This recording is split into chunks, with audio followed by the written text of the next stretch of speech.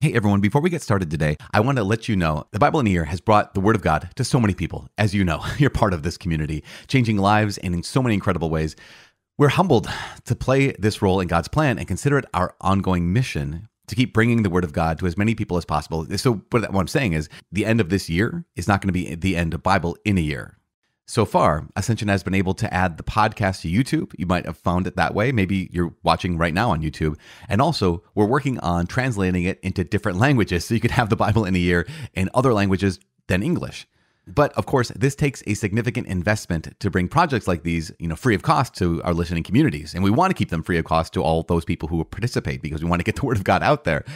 And because of that, we have to rely on generous contributions from listeners like you to help defray these costs and to enable us to continually provide new audiences with this life-changing content. So if you would like to help support the Bible in a Year mission, you can go to ascensionpress.com/support.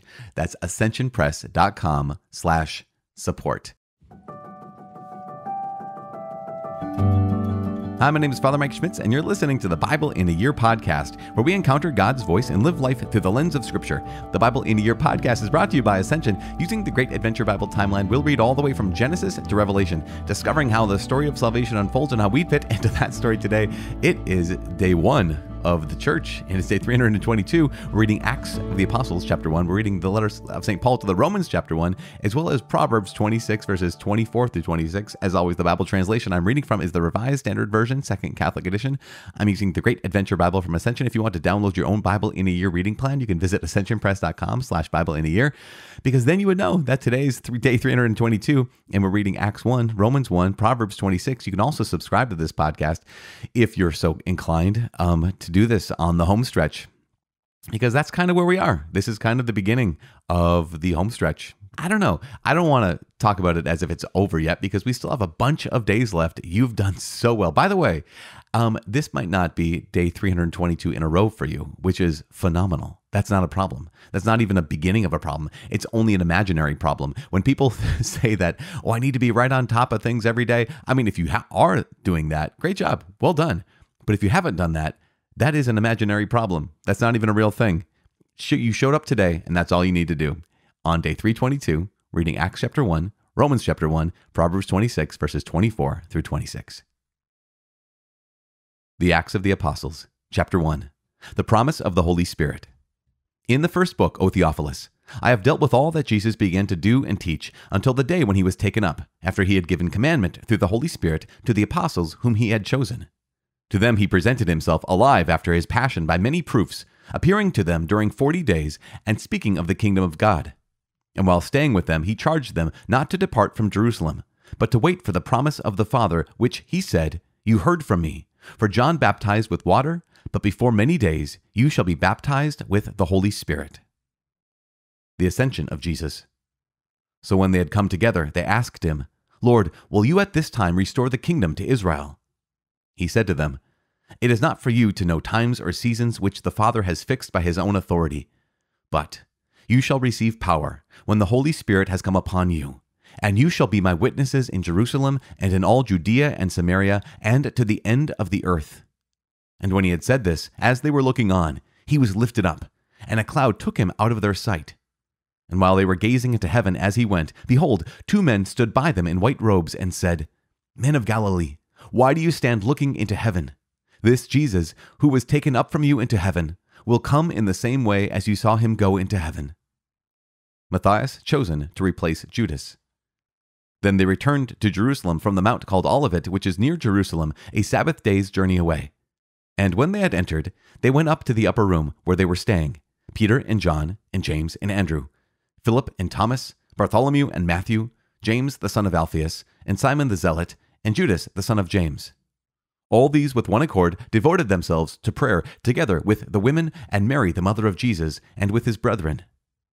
In those days Peter stood up among the brethren, the company of persons was in all about 120, and said, Brethren, the scripture had to be fulfilled, which the Holy Spirit spoke beforehand by the mouth of David concerning Judas, who was guide to those who arrested Jesus. For he was numbered among us, and was allotted his share in this ministry.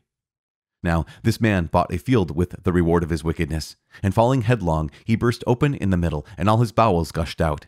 And it became known to all the inhabitants of Jerusalem, so that the field was called in their language Akeldama, that is, field of blood. For it is written in the book of Psalms, "Let his habitation become desolate, and let there be no one to live in it. And his office let another take." So one of the men who have accompanied us during all the time that the Lord Jesus went in and out among us, beginning from the baptism of John until the day when he was taken up from us, one of these men must become with us a witness to his resurrection. And they put forward two, Joseph called Barsabbas, who was surnamed Justus, and Matthias. And they prayed and said, "Lord, you know the hearts of all men. Show which one of these two you have chosen to take the place in this ministry and apostleship from which Judas turned aside to go to his own place." And they cast lots for them, and the lot fell on Matthias, and he was enrolled with the 11 apostles. The letter of Paul to the Romans, chapter 1, Salutation.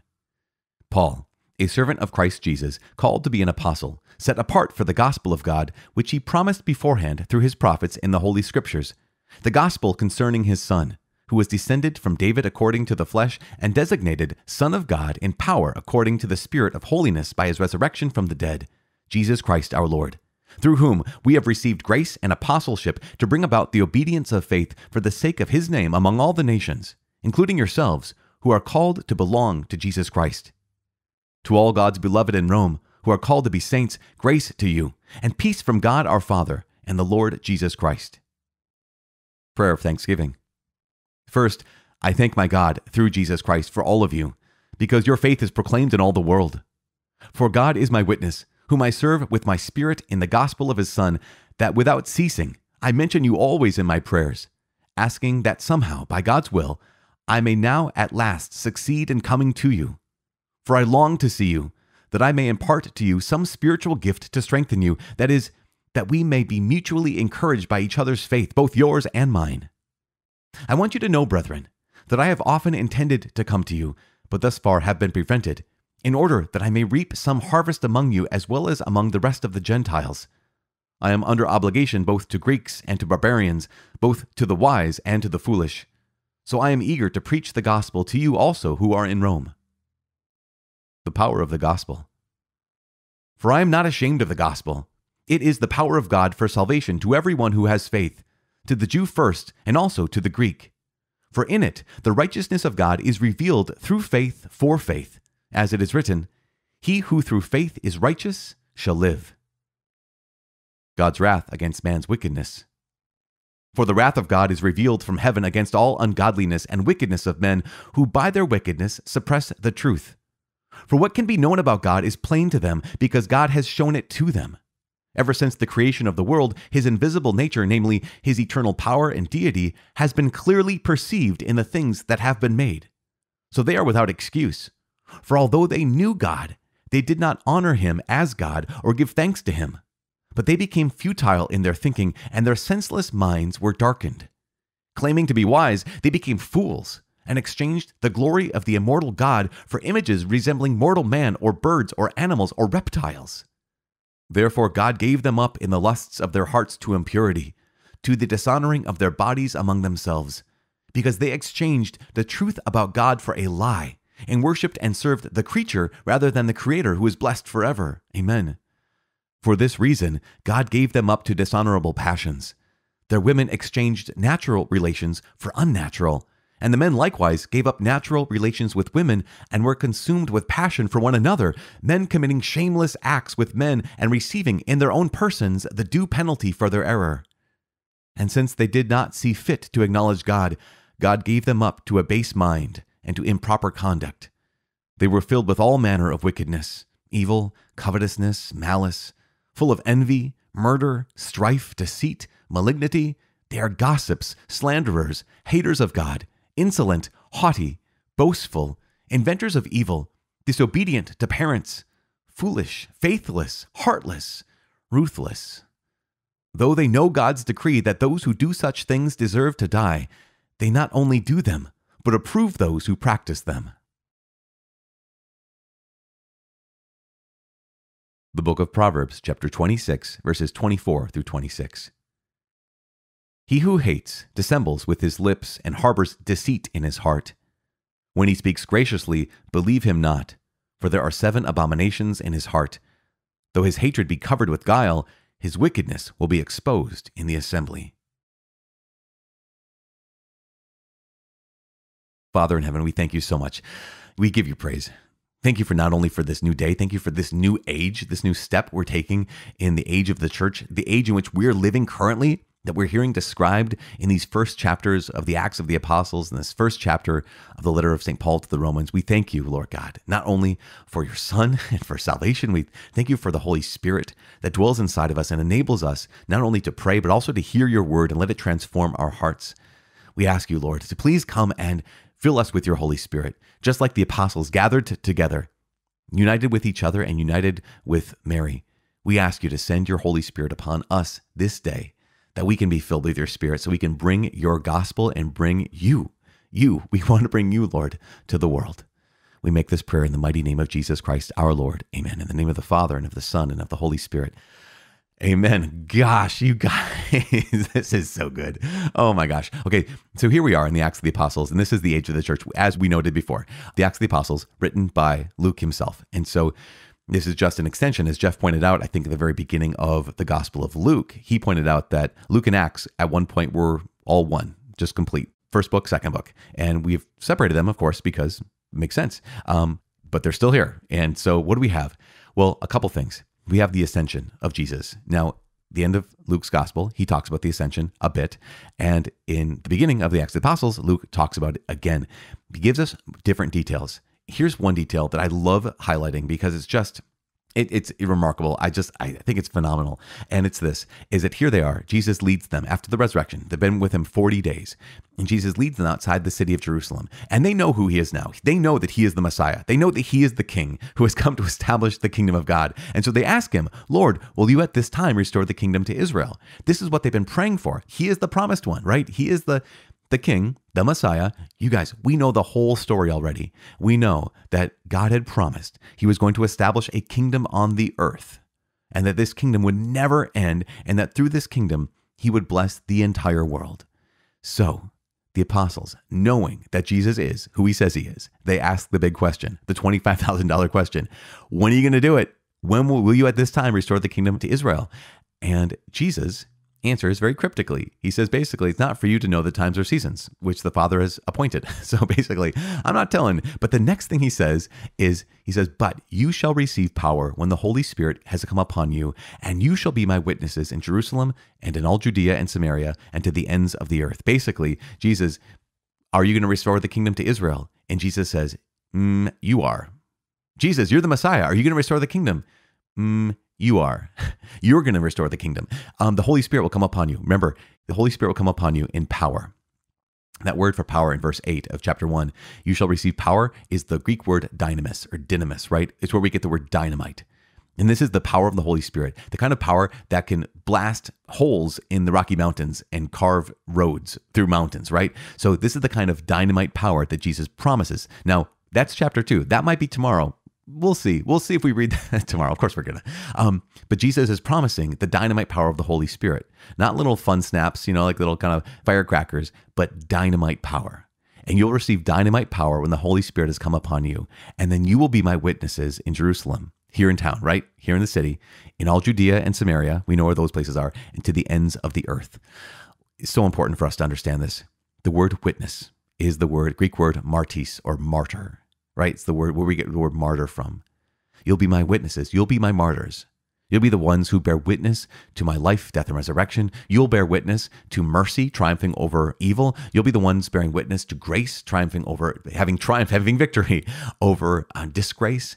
You're the ones who will bring hope where there is no hope. Now, this is the remarkable thing. We've been reading the Bible for 322 days. Whether that's been 322 consecutive days or not, it doesn't matter. But what matters is the Lord has led us to this moment where we know who the Lord is. We know who God is. We know the story. We know that we're part of the story. And here's Jesus making, that the intro we always do every single day. We point out how the story of salvation unfolds and how we fit into that story today. That's what we say every single day when we do this. The truth of the matter is, this is where we fit. Lord, are you going to restore the kingdom? No, you'll receive power when the Holy Spirit comes upon you, and you will. I cannot emphasize this enough. We, for 300 plus days, have allowed the Lord to shape our hearts, to shape the way we look at the world, the way we look at ourselves, the way we look at each other and at Him. And now He is calling us to not only know His mission, but to join His mission. Now He's not only calling us to have knowledge of here's what God has done, but to be a part of what God is doing. My friends, this is incredible. This is an invitation that is just like Jesus walking along the shores of the Sea of Galilee and seeing Simon and Andrew say, hey, come follow me. Seeing James and John, come follow me. Walking up to Matthew, the tax collector, and saying, come follow me. Jesus today is saying, you know the story. You know who I am. You know you can trust me. Now come and follow me. And this is so important. So it's so critical, and it's so massively necessary for every single one of us. Now, quickly, when it comes to the St. Paul's letter to the Romans, it's St. Paul's masterpiece. And when I talk to any scripture scholar, they basically say St. Paul's letter to the Romans or the letter to the Hebrews can be some of their favorite things to read at all, completely. Paul's writing to the Romans. He's never been there yet. He hasn't ever been to this community. He didn't found this community. He wants to come see them. He wants to visit them. He wants to help them, wants to sustain them. And also he wants them to sustain him and to encourage him. He even says that in chapter 1, verse 12. But he also talks about how he's not ashamed of the gospel. I love this. Such a powerful, powerful line. For I am not ashamed of the gospel. This is verse 16 in chapter 1. It is the power of God for salvation to everyone who has faith, to the Jew first and also to the Greek. Now, this is one of the issues that's happening in Rome, is that there is a Christian community made up of both of Jewish Christians and of Gentile Christians, right? So those who were not raised Jewish. And what's happened is right before this, leading up to this, there has been a kind of a split in that community. And there's a number of circumstances that led to that kind of split. And so they're not necessarily seeing each other as they should see each other. And they're not really seeing the role of the Old Testament and the fulfillment of God's promises in the Old Testament as they should right now. And so that's what Paul's going to be, some of the things Paul's going to be addressing as he unpacks the heart of the gospel throughout the course of this letter to the Romans. And he begins by talking about how in chapter 1, here are people who do not know who God is, but they should. The Gentiles, right? So there are Gentiles, the Romans, here are people who were not raised Jewish. They didn't have the law, but that's not an excuse for them because they could look around the world and they could see that God exists. They can see the beauty of creation and say, wait, there was a creator here. Nonetheless, they are exchanging God himself for an image. They're exchanging the creator for a creature. And that exchange leads them to commit, as Paul describes, very serious sins. In verses 26, he begins to describe them, and these are sexual sins. It doesn't limit that. He goes on in verse 29 to talk about all manner of wickedness, evil, covetousness. He even says disobedience to parents is being part of this whole thing. Because one of the things we know to be true is when we turn away from God, our intellect is darkened even further. When we turn away from God, the human heart almost knows no boundaries when it comes to the evil that we can devise and the evil that we can choose. And so here is Paul beginning by talking about how those Gentiles, those who weren't raised Jewish, they need the Lord. They need the gospel. And actually, they need to have the obedience of faith because they have no excuse.